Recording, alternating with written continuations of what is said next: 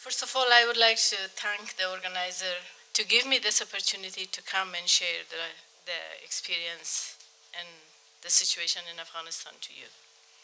And thanks for your interest to the issue. As our friend already said, I born in Afghanistan, and I live in Afghanistan. I born in a small town or a small village, which is usually 100% the minority group Hazaras. And it's Shia, we are Shias also in terms of Muslim, of course, but we are Shias. I have, actually my father had two wives, and my father was working in another province, and he took half of our children, his children, or my second mother, with him, but I was in the village with my mother. My father was coming once or twice a year. I don't remember everything because it was long ago. But then it was a time that my father came, and I was already, my mother was sending me to the local religious mullah to learn, to study alphabet and Quran and so on. So when my father came, he saw that I was able to read and write and do the simple mathematic thing. He decided to take us with him to the city where he was working. It is another province in Helmand, which is completely dominated Pashtun province. As soon as we arrived, the uniform of the school was black clothes. It's still black, but then we had to wear skirt and socks and a white scarf. So my father brought the black fabric and asked my elder sister to make me dress because he wanted me to take me to the school. So he took me next morning to the school. Imagine that I was completely foreign to the area, and I didn't know the language. I didn't understand the language because I only saw the Hazaras on my life, so I was not used to it. And then there's a small difference between the religious that we believe, or principles of religious. So my father took me to the school, and then he went to the headmaster. It was a very kind young woman who was the headmaster. The husband was the governor of the province, and then the wife was the headmaster. He took me to the headmaster and said that she is able to read and write. So if you just take an exam and put her in the second grade. So the headmaster said, yes, why not? I mean, we can do that. Why don't you bring her tomorrow? So my father took me again. I mean, I was not really interested. I cried and I tried to convince my father because it was really foreign. I mean, I didn't understand the language. I didn't understand. I haven't seen the people before. So my father took me next morning. Then the headmaster took me to the class teacher.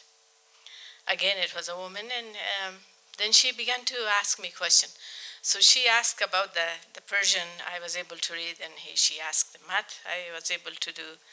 But then she began to ask about the religion. And I said what I knew, because I have not heard the other way of the religion that they are saying, or the Sunni kind of a principle of religion. So suddenly this teacher becomes so angry, and she shouted at me that her father is coming every day, and then look at the daughter. So I was shocked, and I was crying because at first I didn't understand everything. Secondly, I was surprised that what is my mistake, so I learned this. Anyway, she took me to the headmaster. It was this time of the year. It was already a stove in the school. Sorry, I have cold. I was just telling Christian, I said, maybe I'm allergic to the freedom I have here. I'm not able to walk in my own country, so I walked here. So that's why maybe I got allergy. Anyway, so she took me to the headmaster in the class, in the office. And then I was crying. I was crying, and of course I was not understanding all the communication between them. But I did understand that, yes, her father is insisting, but she is stupid. Okay. Then the headmaster said, ask the teacher to go back to the classroom because the children will be out or doing some noises. But she said she will take the exam from me. So she asked me to sit beside the stove, and then I think she gave me some sweet. So I was quite young, of course. And then when I was quiet, because I was crying, and then she said, now I'm going to ask you the question. So she asked a few things which is common between the Shia and Sunni, and as soon as she reached to that part that I knew my own way, and I stopped. And she actually hugged me and kissed my face and then said, say whatever you want. So I said, okay, this. And she said, my daughter, say what you know at home, but in school you should say this. So, and then she asked me to say it, and I repeated, and she said, okay, now you go. And me, I don't know the classroom anymore, because I was really shocked. I mean, I was in a fair.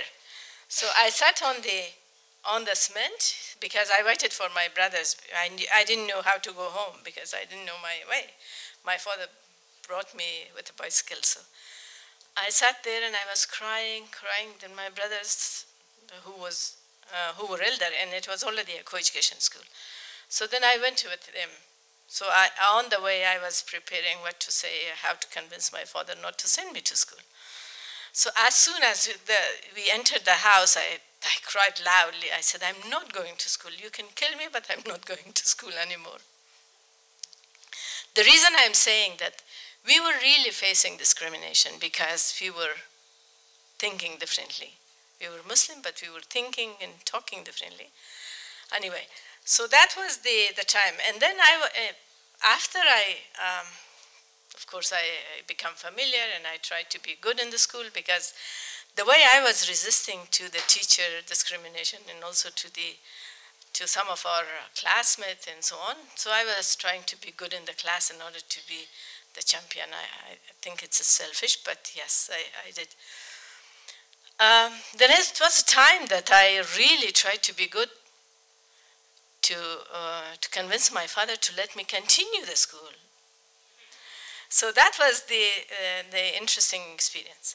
Facing that kind of discrimination, I was always resisting. So when I was in 6th grade, 7th grade, I already began to be trying to look to find what to do to be equal, what to do to stop discrimination, and so on. So I joined some left ideas and political parties. So we were just demonstrating and shouting and did to the king and something like that.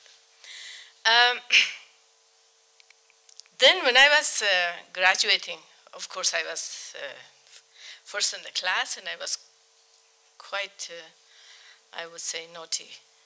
So because I was leading the classroom to some demonstration against the teacher, resisting against the teacher, and so on. But then when I was graduating from 12, my elder brothers, one was already in a military school. He already got a scholarship and he was in Russia. And then my second brother, who was older than me, he was already in Kabul University. He was studying engineering, and it was my turn. Then my father said that, sorry, you cannot go because we don't have any Hazara girls yet in Kabul University, or I cannot let you go to the dormitory. We didn't have a proper dormitory for the girls, but it was a rented house, maybe very few girls from different parts of the country over there.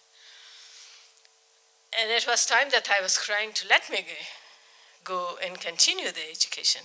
So the changes in the life that you don't understand when you're young and you're trying to save yourself and try to avoid the discrimination, but then when you're older, then you decide to do differently.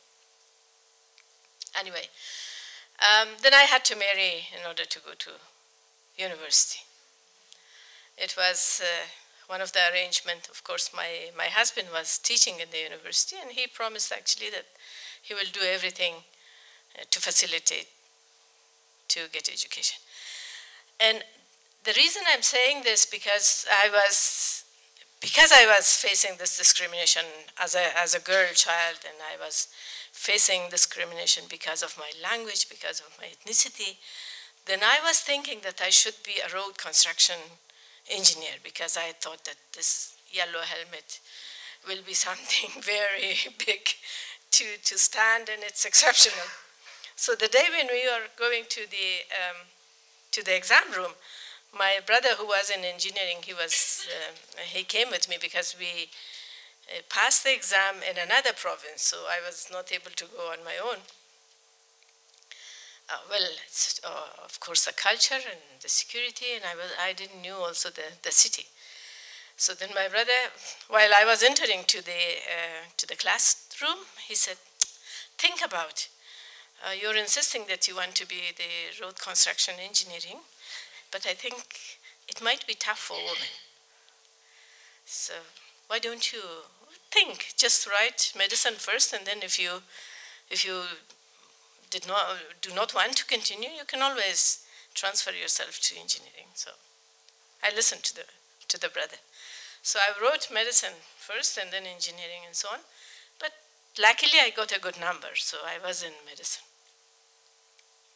So now I thought that, okay, I got this number. If I don't go and study medicine, then they would say, oh, okay, she couldn't do it. So the reason to resist, just to show that you are able to do it. Then I went to study medicine. Then because I had a good mark, there was one scholarship in Australia, which my father didn't allow me to go, but then and the second one, they gave me a scholarship to Hungary because we had a close tie somehow to the Russian and USSR friends. Then I thought that I will go, okay, but it was mechanical engineering. So while I was studying medicine, I tried to complete the process for the scholarship. When it was done, then I said, well, I'm not going to Hungary because it's difficult to go under the car every day. So that I don't like. Maybe the street construction or road construction engineering is different than to go and repair the car every day. So I went to the person who was in charge of the scholarship. I said, well, I'm not going. Everything was ready. My passport was ready, the health checkup, and everything was ready. And he turned his face. He said, we Pashtun, we are always doing this. Why are you not going? And I said, well, I'm sorry, I'm not Pashtun. And he said, but I saw you in Kandahar. Accidentally, he was the responsible person in our classroom when we were passing the exam for the university. And I said, yes, you saw me in Kandahar, and I saw you in Kandahar, but it doesn't mean that I'm Pashtun. So the overall attitude. Anyway, I continued. My medicine, unfortunately, we were at third year of our studying when the coup d'etat happened. The coup d'etat was done by a group of Afghan who were very close to USSR in their mentality, the way they wanted the revolution. Because USSR was training our military officers, so they had a lot of influence in the army. So they easily did a coup d'etat. And imagine that it was first time in my life that I heard the noise of jet bomber. I mean, we never saw it. I never saw the tanks also in the country. The reason I'm saying that it was a poor country, but it was peaceful. We never saw these tanks and jet plane or helicopter to fly so low on top of our head.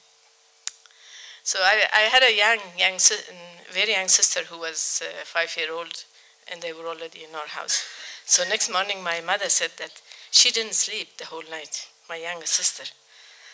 And my husband replied, he said, she didn't sleep also. Because I was really afraid the whole night. I was sweating and I was awake, and of course I didn't allow my husband to sleep because I was afraid from the noise. And now we are so used to this noise. Every minute, every time of the day or night, it's flying, but we know that it's flying and going to bomb somewhere, but we are so used. And it is, when we had the, of course, the coup d'etat, and they began really to arrest the people arbitrarily, to restrict every basic rights of the people, including right to freedom of expression and so on. People were not able to speak against the government and their activity. People were not really allowed to listen to BBC News. Because we had one channel of television, which was just begun few years ago, but then it was fully controlled by the government. It is still national television. It's owned by government.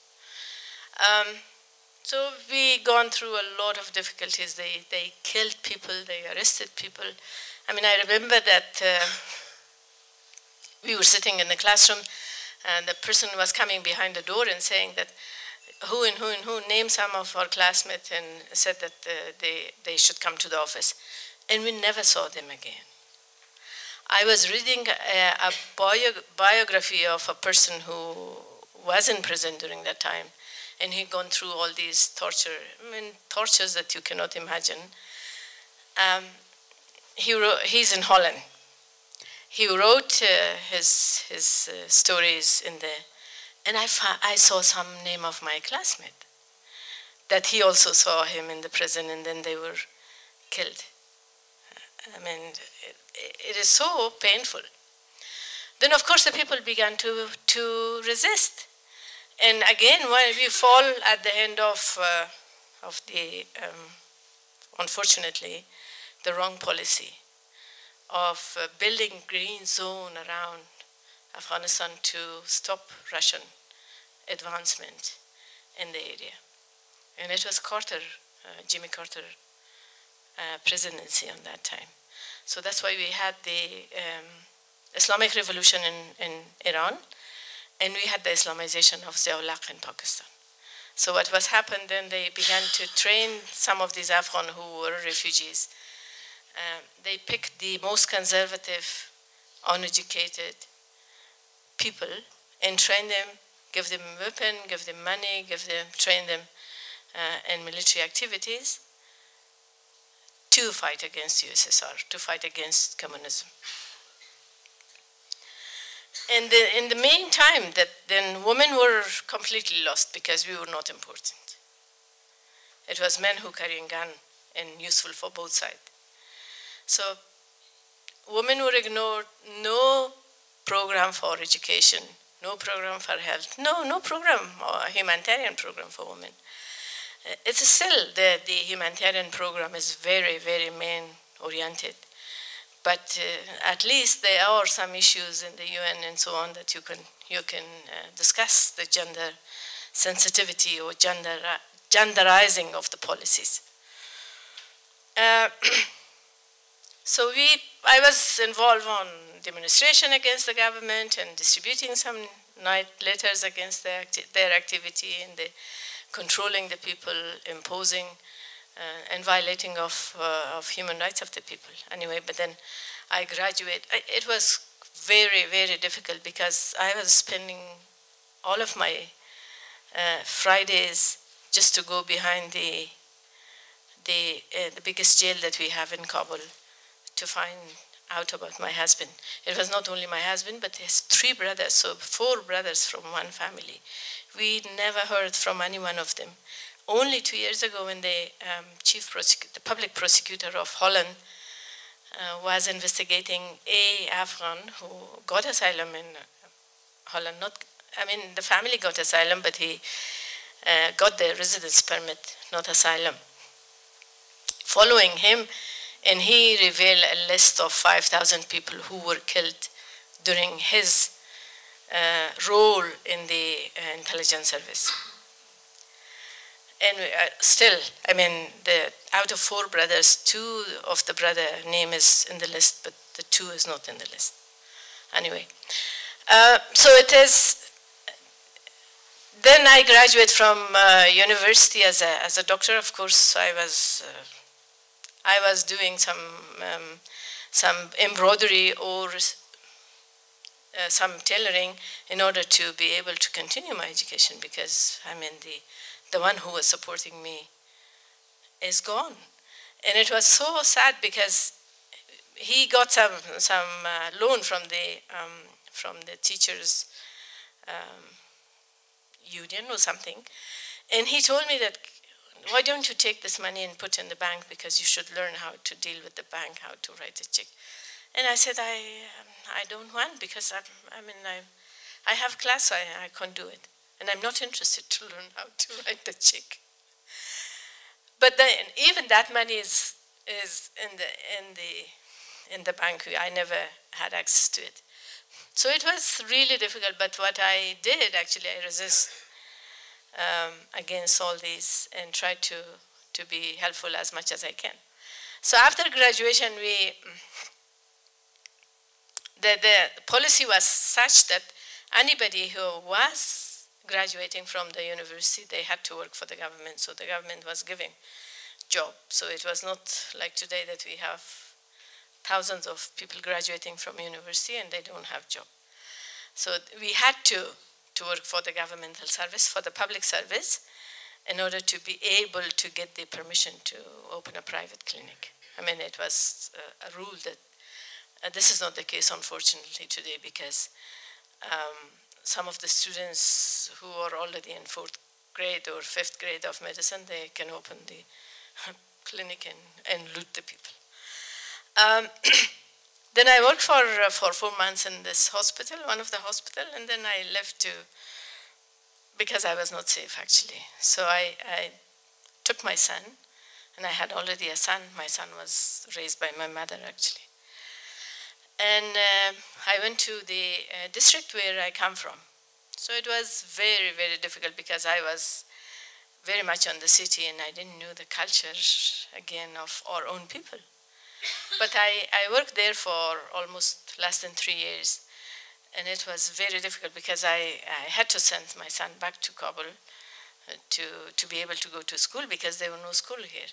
There was a school, and the school was bombed by the government, and also by the Mujahideen, because Mujahideen was saying that the one who studies physics, the one who studies biology and chemistry, then they are not Muslim anymore. So because the educated one was leftist. I mean, they had a reason for it.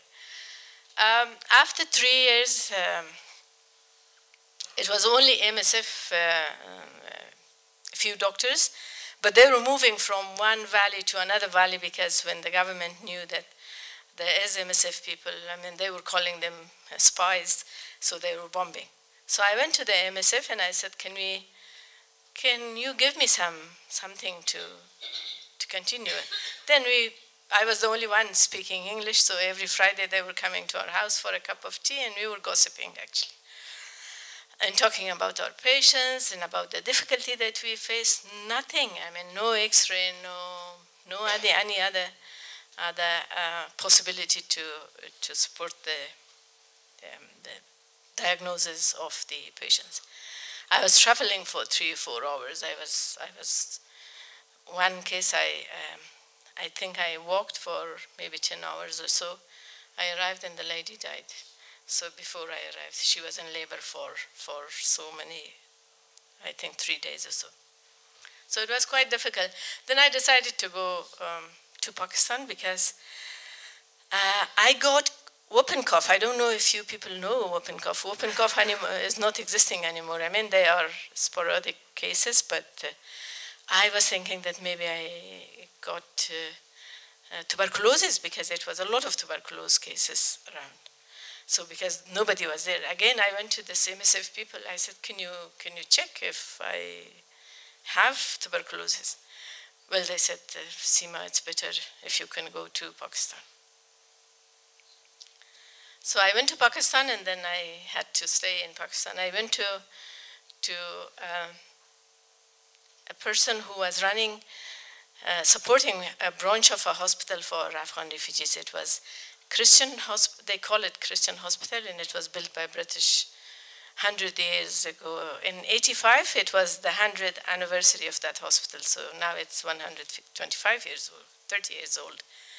So I got a job there, and I went to this man, and he said, do you have certificate? And I said, no, because they didn't give us a certificate. And he said, how could I believe that you're a doctor? Well, I said that I'm willing to go through an exam. And I said that, yes, I have a certificate, but I bought it from a hotel in Peshawar because they were giving this false certificate to everyone. And he said, he looked at me, he said, so how can I believe you? And I said, well, because I am telling you the truth. So he took me to the head of the director of the hospital. He was a surgeon. He was a good eye specialist. He died a few years ago. He said, this young girl, young woman, she claimed that she is a doctor, but she doesn't have certificate. And she said that she bought the certificate from Peshawar in 300 rupees. And he laughed, actually. He said, you bought it? And I said, yes, because they didn't give us. And then he said, well, I mean, they were surprised because I was so bold and honest. And then he said, well, you look very honest. So can I ask you some question? And I said, yes. So he asked me some question. He said, which kind of disease you have in the area? Which disease is common? And I said, tuberculosis. And he said, how do you treat? And I said, this way. And then he said, okay. But then I said, I'm here to learn surgery, and I want to go back to Afghanistan. So if you give me the job, I want you to teach me surgery. It was, sorry, my nose is not supported.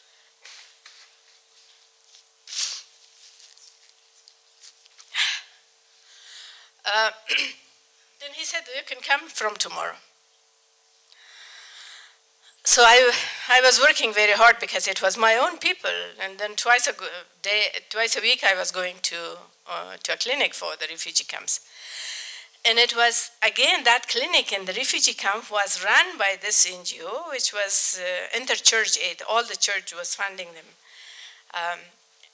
So there was a small tent, and then they built a half-a-meter wall because the dust was coming to the so-called clinic. And then beside us, it was a big structure, began in the same time that we were establishing the clinic, with a big wall, and it was madrasa. It was the religious school established for Afghan refugees by Saudi. And I mean, I was so naive on that time. I didn't know that they will become our government in the future, and they will harass us. And I said, poor children, why they are such a big door and such a big Chinese lock? And I said, they are young children, 5, 6 years old, why such a big lock? Now that I realized that that was to terrorize and put them under pressure, that nobody can break this big lock. And I was telling to this man, and I said, shame on you, look, your clinic, and look at the Arabs, how they are fast. I mean, I didn't know that it was not only Arab money, it was the money of the others.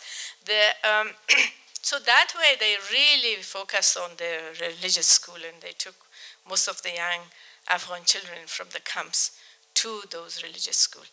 And they become, later on, the current Taliban, unfortunately, and nobody was paying any attention to formal education, particularly, or to provision of health services, proper health services.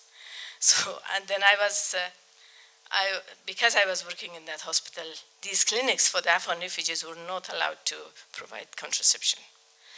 So I was taking some IUDs from the hospital in my bag, and when I was going to the camp, and I was trying to convince the woman that you have already 10 children, so it's enough, let's do something. And he went, no, my husband. And I said, well, I put IUD, your husband will not recognize. So I was doing all these things, hiding from the men to give them some possibility to live. Then one day I went to the hospital, and it was a young Afghan refugee woman who came with she was pregnant for first child. And she came with convulsion because she had eclampsia. And I ran here and there to find something to control her convulsion. And I couldn't find the pharmacy key, and I couldn't find the delivery room key. So I was really shocked, and I went to this man. Later on, after 2 hours, the news came that she died. So I was crying. I went to this British old man who was the head of this NGO, and I was crying. He said, "What's happened, my daughter?" Because I was always fighting. And I said, "Well, can you fund?" I went to open a hospital for women and children. No, my daughter, the fundamentalist group, the Hizb Islami and so on, they will bomb our office. And I said, "I will not tell anyone if you give me the money." So I tried to convince him, and then he said, "Let me think, and we will see tomorrow." Then next day when I went, he said, "Okay, I will fund you. But you should not really do any advertisement that from where you get the money." So that was the way I started the hospital, and then slowly I began some schools. And then with this hospital, the foreign minister of Norway came because they were funding part of the program of this NGO, they came to see the hospital. So now this hospital became a success story. We began the female nurse training for Afghans, because we didn't have enough female nurses. And Pakistani nurses were working for the program for Afghans. And at the end of the day, we are so close on some of our culture, but still they were not understanding the language, they were not understanding the culture of the Afghans. So I began that hospital. And then when the foreign minister of Norway came in, he said, "Well, I'm so impressed by the work you're doing. What can I do for you?" And I said, "Can you fund a hospital in Afghanistan? Because I saw that women were dying because of retention of placenta, which is, I think nobody will die in this country because of retention of placenta or missed abortion." And he said, "Yes, why don't you write a proposal and give me the proposal tomorrow? We can see tomorrow at 10 o'clock in hotel." And for me, I heard first time proposal. I said, "What is proposal?" Okay. I called a friend and I said, "Can you draw a hospital map or something, a structure?" And then he drew, and then the next morning we calculated roughly 2,400,000 Pakistani rupees. Well, it's a big hospital, actually. I went to him and he said, "Yes, it's not a lot." It was about maybe $200 on that time, $200,000. So he gave the money for the hospital, and we began the construction of the hospital in 1988. And then, of course, we faced a lot of problem because they looted the hospital. They took the construction material. They took the electricity material. They took the ambulance. They beat it up, my brother. And it was difficult, but I didn't give up. This hospital was looted 3 times. And then next year, they invited me to Norway, and it's 1989, March, first time I came to Norway and Sweden and Holland to see the donors. The person who was ECO from Holland, who was my host, he was taking me by train to EU in Brussels. In the train, I saw a group of men who had a pink earring. And he said, "Sima, do you know who they are?" And I said, "No, how do I know?" And he said, "They are homosexual. And what do you think about it?" So we began to discuss. He said, "I'm so surprised that I'm talking with an Afghan woman about homosexuality." And I said, "Well, it's their choice. They don't do any harm to others. When they choose, it's fine." And I don't forget that after 15 minutes discussion, he said, "I will write in my diary that I discussed homosexuality with a woman from Afghanistan." And I said, "No, they keep saying that we should respect the religion and culture of Afghanistan, so we should not talk about these issues. Wherever they are a human being, they are, unfortunately or fortunately, it does exist. It's also in Afghanistan, but we are hiding it. And it's not officially allowed, but it's a lot of, unfortunately, misuse of young boys in Afghanistan." Anyway, so I was able then, when I was in Norway, the foreign minister, I brought the photograph of we didn't have a lot of possibility. Of course, the digital was not existing anymore. So I brought some black and white photograph for him, and I said, this is the hospital. He said, what can I do for you, Sima, again, more than the hospital? And I said, why don't you fund some school? And then he said, how much? And I said, maybe 1,000 per school. So he promised $1,000 for a year for a school.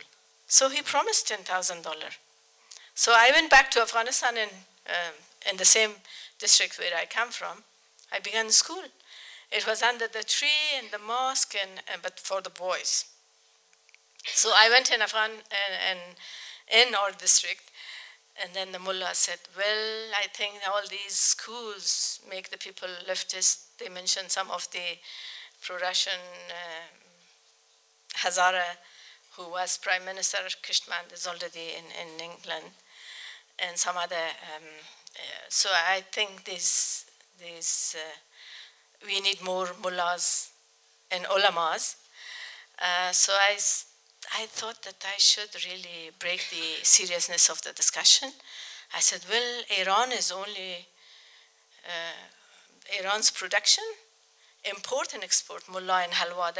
They produce a very nice sweet in Iran. I think some people do know the halwa from Iran. They were laughing. But no, we need. And I said, well, you can have, I only open the schools in 10 villages, and the rest of the villages is yours. So I began that way. And next year I saw that the people, it was in every village when it was mosque, there was madrasa. As soon as I began the school, the students didn't go to the madrasas anymore. So next year I went again and I said, well, if you don't allow your daughters, then I'm not going to fund, only the boys. So that way we brought the girls in the school. And luckily, I think this district, everybody go to school. Every child go to school. And this district has the most educated and graduate from university. And I think we have the most refugees also. Because when they study, when they graduate from university, then they think that maybe there's no future for them. And they have more ambition, that's why they come.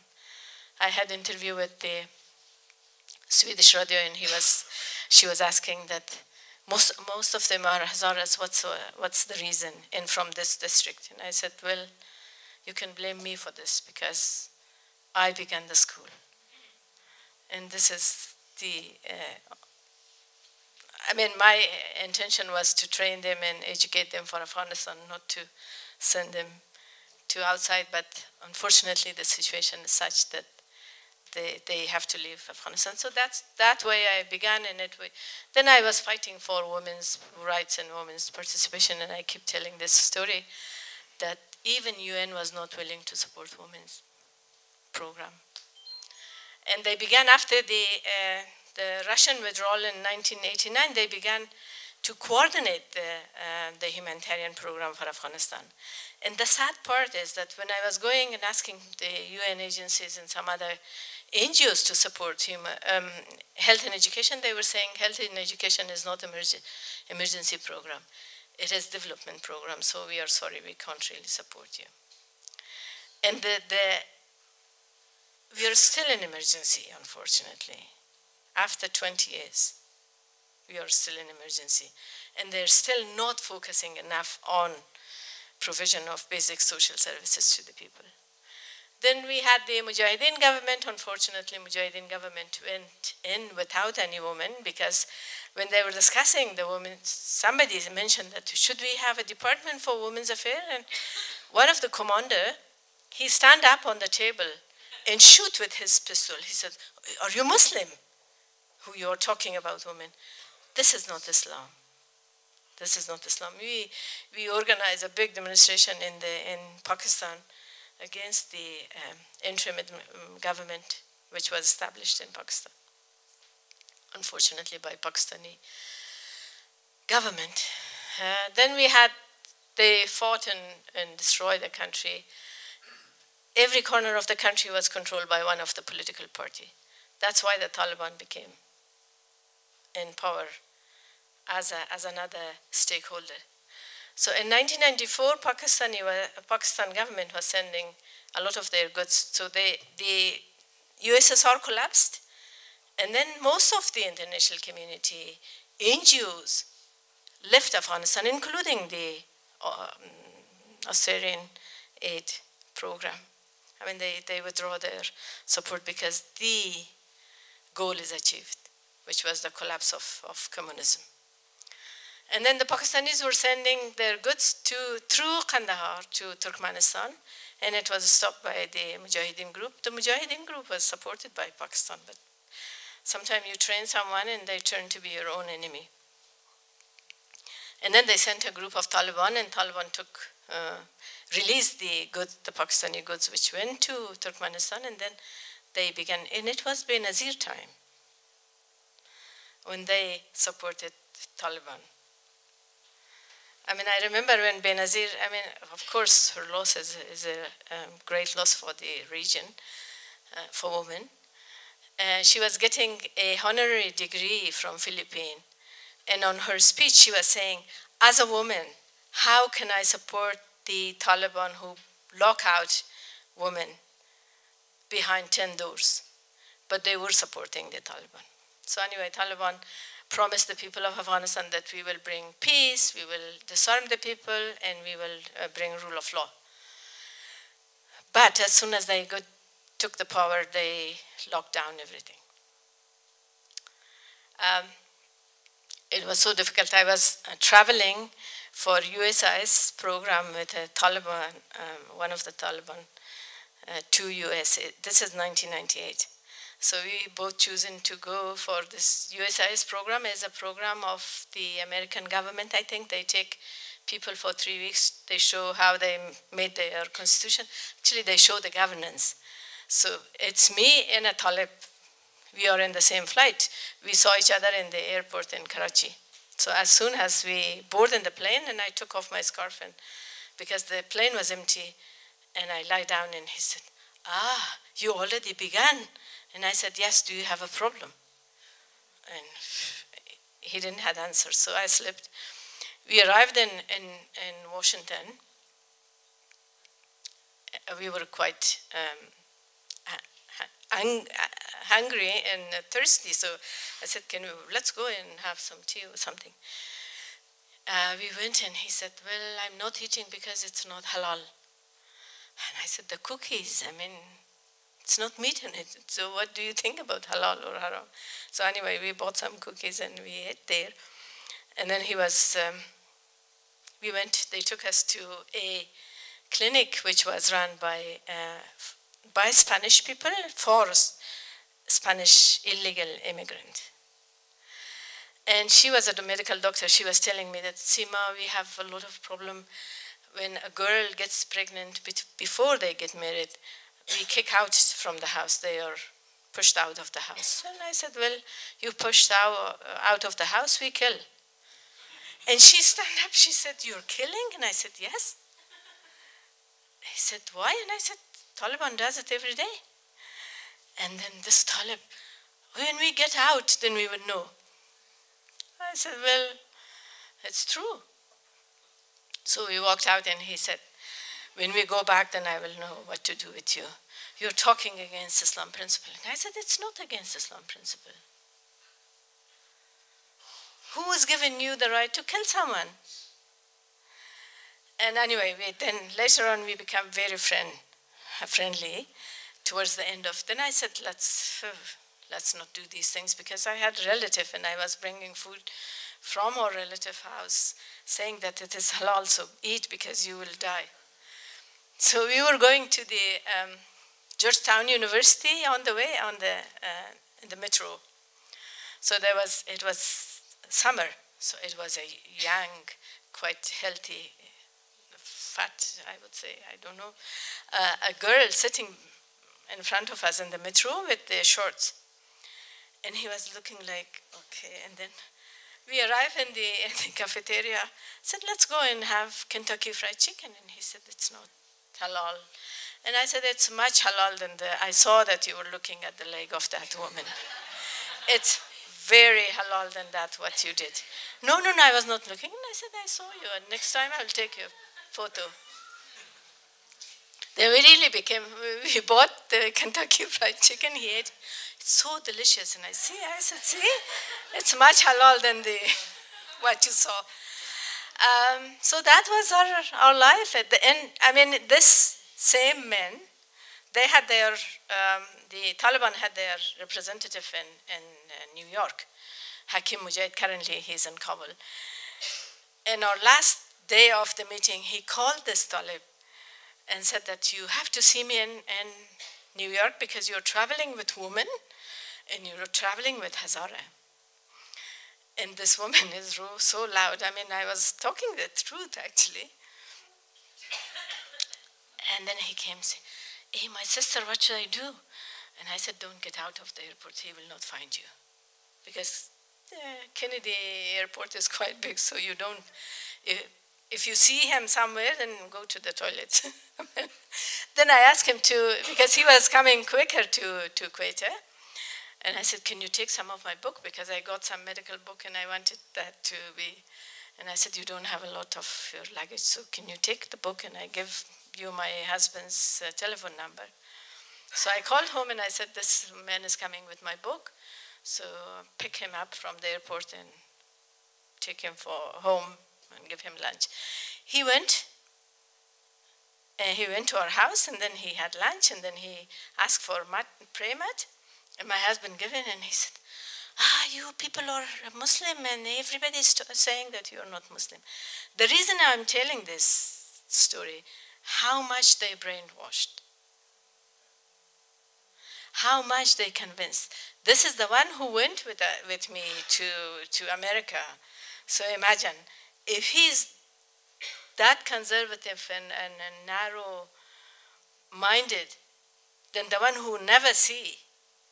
I mean, it's a lot of jokes that the people now are making, because it's a joke that these young boys are making these days, that a suicide attacker, a young boy who was injured and then he was in the hospital, he opened his eyes, he was unconscious. When he opened his eye, he saw a young female nurse.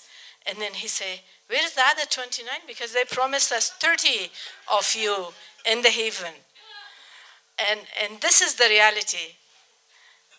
And I stop here, I think, because you people will be bored.